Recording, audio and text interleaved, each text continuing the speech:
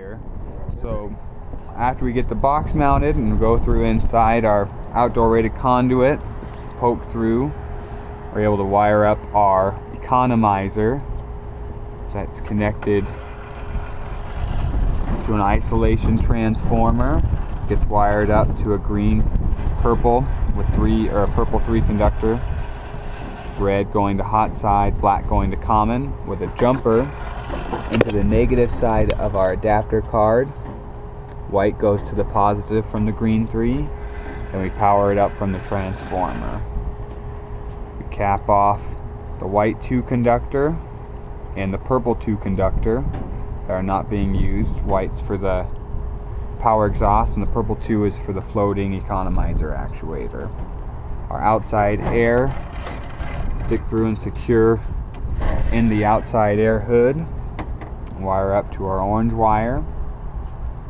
We have our CO2 and return wire hanging in the duct.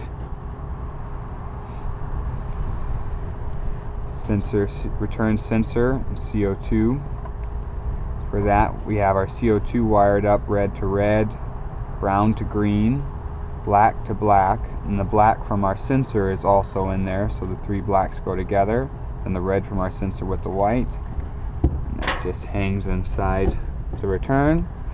Then we have our mixed air sensor, the brown 2 conductor, which we secure along the rack, making sure we still allow the filters to be retrieved. Then we're able to run the rest of the wires up into the raceway that runs along the unit. And then we'll pop out right here for our drive, which we can open that up real fast too. Kind of did that already.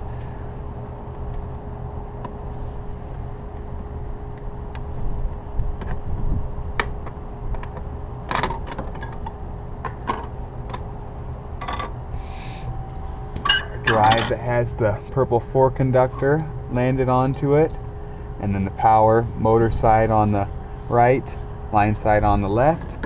Then we have our pink 2 conductor, which goes into the supply, which feeds down into the supply compartment, which we can go over. We have that secured high above the heat exchanger to avoid melting from the heat of the heat exchanger, down secured and hanging about 2 feet in to the supply, so we're in the airstream instead of picking up the heat from the heat exchanger.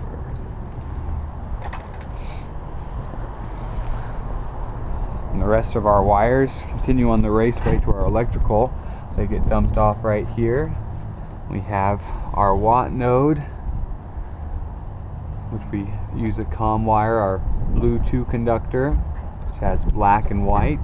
Black goes to A minus, white goes to B positive. Then we wire up our CTs, which measure the amps, and then we run voltage wires that go on right where the line voltage is coming into the unit. Voltage goes on this right side, and make sure we connect the right, keep the same continuity with the leads. And then we, with our 8 conductor white, we cut into the thermostat wires where their existing calls are coming from. We make sure that we double up our fan with the occupied, and then we land our low voltage controls onto the RTN board. And then we're able to wire up the service switch with our yellow 2 conductor. We make sure we leave enough slack in there so that we can pull it out and use it or set it anywhere that we'd like. I think that should be everything, if I'm correct. Inside of our box we'll keep our wiring diagram, see if we can see all those things. Manual for the drive, as well as a manual for our digital operator, able to be seen there. Our digital operator itself,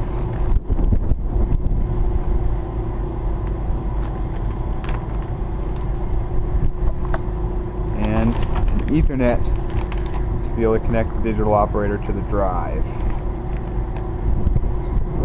back in here.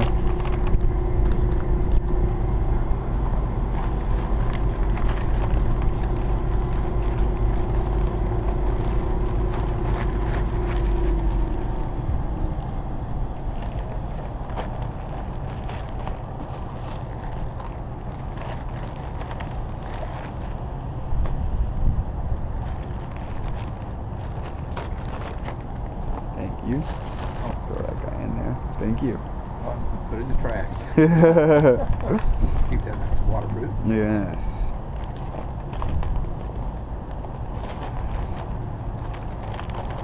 Alright, we'll put that in our enclosure.